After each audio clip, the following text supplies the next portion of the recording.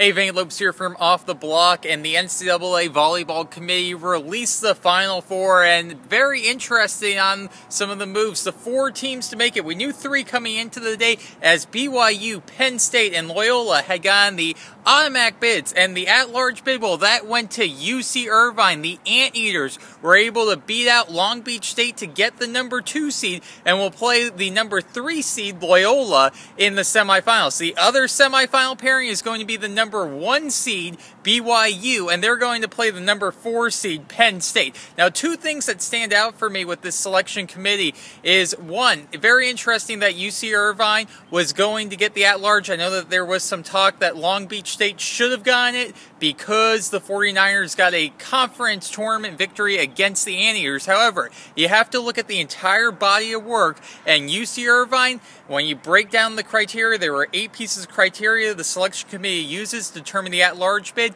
Head-to-head against Long Beach State, the Anteaters held 5 of the categories, including head-to-head with 3 regular season victories against Long Beach State. So it made sense that the Anteaters were able to get the at-large bid. But the big surprise for me is that Loyola jumped ahead of Penn State to get the number 3 seed. In the off-the-block projections, we had Penn State as number 3, Loyola as the 4, and kind of interesting here on how Loyola was able to get it. One of the factors that could have played in was the amount of teams that the selection committee was considering. If the selection committee included teams under consideration, such as Ball State and Lewis, that would have boosted Loyola's quality of wins, that would have put them ahead of Penn State and have gotten them the number 3 seed. So very interesting selection Sunday. It's going to be very exciting as the NCAA tournament is here, with the semifinals taking place on Thursday. And for all your volleyball coverage leading up to the Final Four,